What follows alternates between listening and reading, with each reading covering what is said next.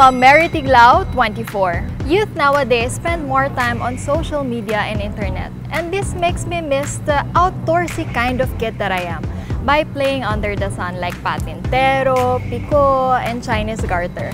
How I wish kids today can also experience that, because they can interact on a more personal level. And this is the part of my childhood that holds a very special place in my heart. As they say, once a binibini, always a binibini.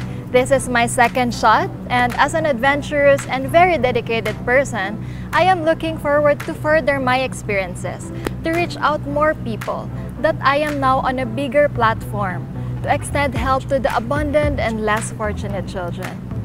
For more updates, please follow the official Binibining Pilipinas page on social media, and don't forget to use the hashtag BBPilipinas2019.